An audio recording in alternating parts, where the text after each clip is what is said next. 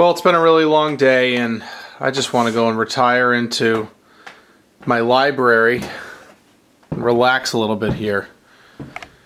But I figured this would be kind of a cool video to show you one of the rooms in my house that I spend a lot of time in. It's a room that I call the library. And not only do I have a lot of books in here, but it just reminds me of an old library, just the feel and the decor and the setting, the furniture, and the way the room is just finished or unfinished for that matter. So this is kind of a room that I spend a lot of time in. For starters, it's about 18 feet by 18 feet.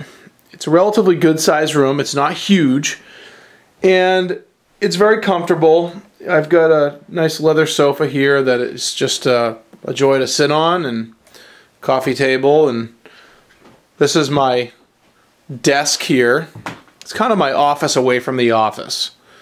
And over here, you see some of my camera equipment and my GoPro and speakers for my sound system, and that quilt that's hanging in the doorway there is just to kind of insulate some of the draft from the front door, and my leather recliner, and of course my big Vermont Castings wood stove, which is just a real powerhouse of a wood stove. Anyone who has an old Vermont casting, especially one of these earlier Defiance.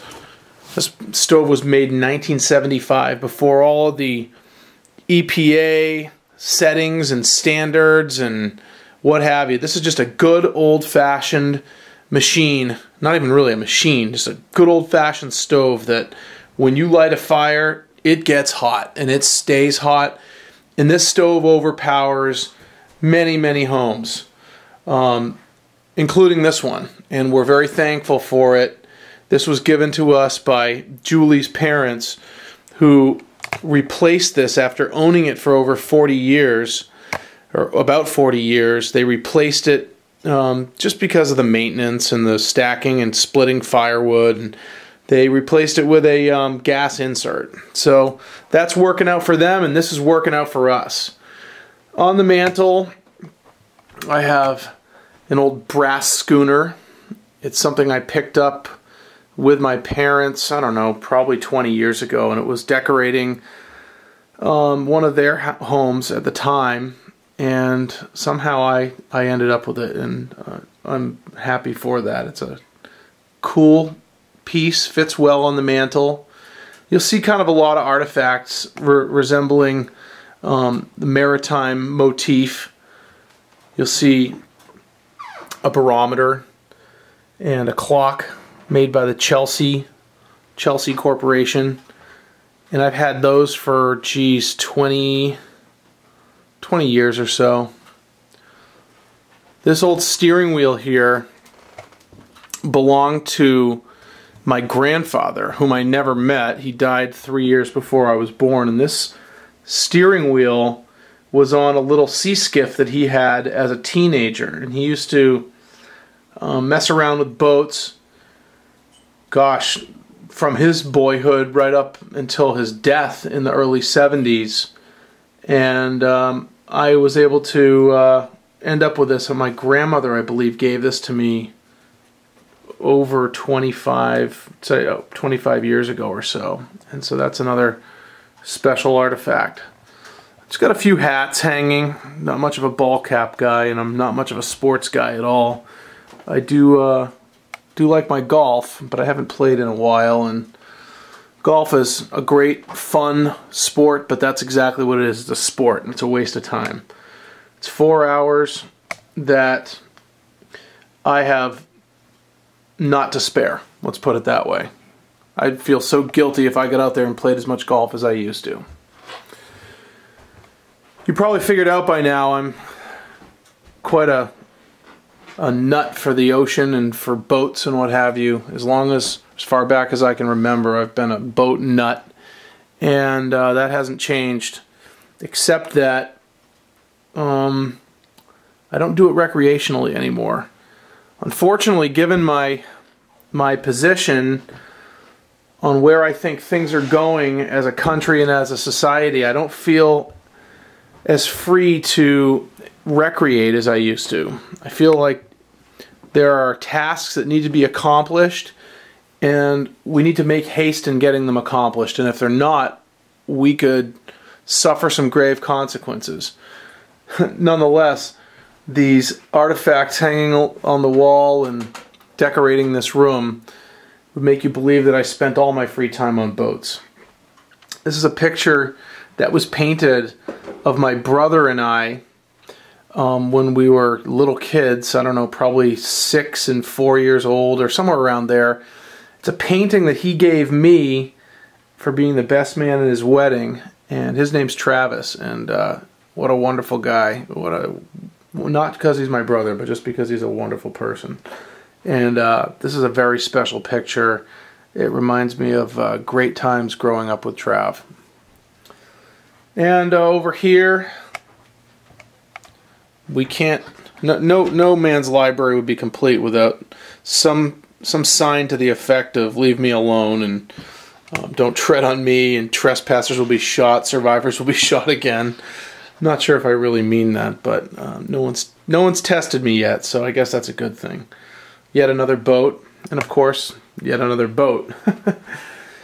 And over here, up behind the sofa, is one of my favorite pictures of my my oldest son, or my older son, I should say, Luke, when he was probably 4 years old, and we were on a train. He used to love trains. I still think he loves trains, actually. And we had a lot of great times running around and messing around on trains and doing that stuff. Coffee table, a couple of manuals, one for my new old Iseki Boland's diesel tractor, and a manual for my John Deere 690 ELC excavator. That's the excavator that I have up at the cabin, and it's going to live up there for a while until we get the work done this spring. And just as a side note, you know, many people have different definitions of what off-grid is. I'm not going to take this time right now to describe what off-grid is to me, but right now we are not off-grid. We are going off-grid. And I see absolutely no reason whatsoever. I'm going to spin this camera around for just a second.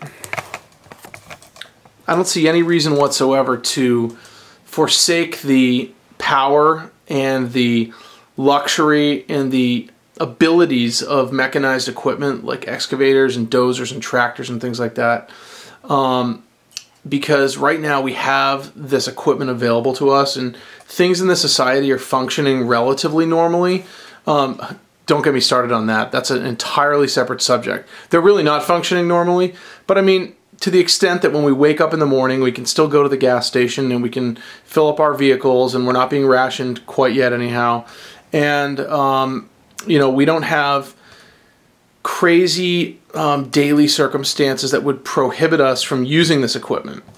My view is, rather than use my already aching back to do the work that's necessary to build out the off-grid facility as it will become, I'd rather do 5 years worth of work in a month than have to endure the pain and the suffering of doing it manually. Now, to many people that might be considered a cop-out, and that's okay, but to me it's about getting there as quickly as possible, enjoying the process along the way, but making sure that the reason for going off-grid are fulfilled. And those reasons to me are independence, self-sufficiency, and the ability to subside without depending on outside systems. And those objectives are, of course, imminent, or excuse me, that's not the right word. They're not imminent. They're very important to me because of what I believe is imminent in this country. A major economic collapse, economic calamity, which is going to lead to all kinds of crazy societal breakdowns which could affect people. And I know, you know, I may be losing some of you here thinking that I'm some wild conspiracy guy, and, you know, maybe I am, maybe I'm not. But just because you're paranoid doesn't mean they're not following you. So anyways, let's get back to the library tour. We'll go into this more in another video. I haven't really broached this subject on this channel quite yet, and it's not for any other reason except that there hasn't been an occasion. We've been so busy with so many other things, but there are some philosophical matters that I think will be very important to cover. And who knows, let's see where this video goes, but I want to continue the library tour, and we're going to get to the bookshelf right now. And the bookshelf is kind of where you'll learn a lot about how I tick. So I'll turn the camera back around and we'll continue.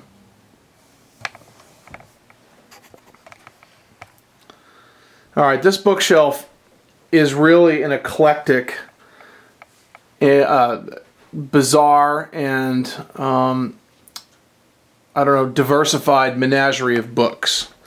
And I guess I'm just going to start, I don't know, let's start on the bottom left. And I'm not going to go through every book that I have. I'm just going to go through kind of the prevailing theme of the shelf. There's a lot of Christian and theological material in my library. And this isn't my entire library, but this is the bulk of the books that I find valuable on a fairly regular basis. I'm not saying I read these on a regular basis, but they're here at my fingertips. If you see a book in here that you think may disagree with some of the things that I'm talking about, I own books that I disagree with. For example, The Message is a very liberal, loose interpretation of Scripture, which I purchased for only one purpose: to show exactly how errant and how flawed it is as a translation. I don't necessarily agree with the Jerusalem Bible as a translation, but I own it. God's Little Instruction Book. I'm not saying that I agree with the way that that book was assembled, but I own it because there are things that I can learn from books that I disagree with, and I found that when a book is written that contains so much error that I feel it in my gut, it becomes much easier to understand the truth when it is sitting next to the truth. And so I don't know if that makes a lot of sense, but hopefully it will. The next shelf up. Lots more Christian literature. Lots of C.S. Lewis and, you know, Charles Spurgeon, Morning and Evening. That's just kind of a good condensed version of some of Spurgeon's sermons and teachings. The next shelf up, more theology, and this is more doctrinal stuff. On the far right, there's a book, and you probably can't see it in this low light, called Scientific Creationism, sorry, and that is a wonderful book that makes arguments that really don't even need to be made to support creationism over the farce and the lie of evolution. I've also found a lot of very, very good material in the writings of Jay Adams from a nouthetic counseling, Christian counseling perspective. He's an awesome guy, and again, I don't agree with everything he says, but there's a really good trove of knowledge that can be learned from this fellow.